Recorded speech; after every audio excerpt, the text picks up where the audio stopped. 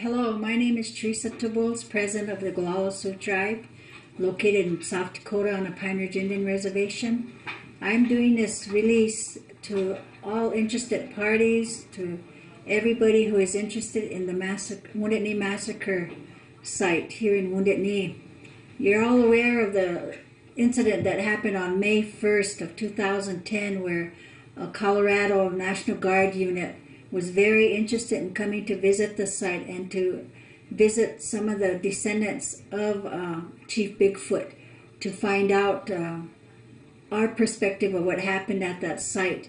They wanted to know how we felt, how the trauma, the grief, the suffering was upon our people.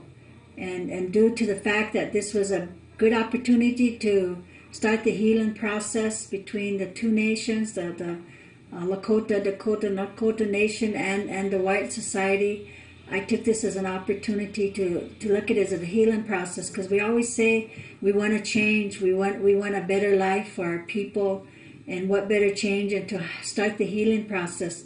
The May 1st incident brought controversy, and I feel that that controversy could be turned into a positive.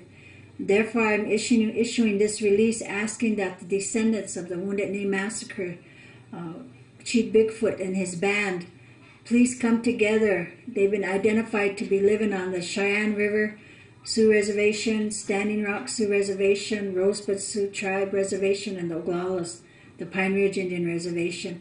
I'm encouraging the descendants to come together and to organize and to help each other on what that site really means to the descendants. If it's sacred, what are we going to do to put it in a sacred state? Are we going to get it designated as a sacred site? There's so many issues that need to be addressed, and I'm really encouraging all the descendants of Chief Bigfoot to come together, to unite, to sit down and discuss all of this and come up with a plan, a proposal which will help, where we can monitor and regulate the site if it's going to be declared sacred.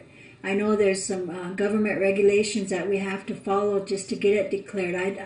I'm unaware of any history of it being declared as a sacred site, so maybe that's a possibility the descendants could do, is first get it declared if it hasn't been. But you need to come together and think of your ancestors, your relatives who were massacred at Wounded Knee, and what would they want? How would they want us to take care of that place?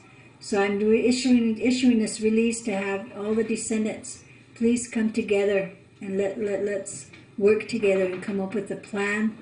The tribal government is willing to help in any way we can, but I think the first step is with the descendants, not tribal government. I again encourage everybody to get involved. Thank you.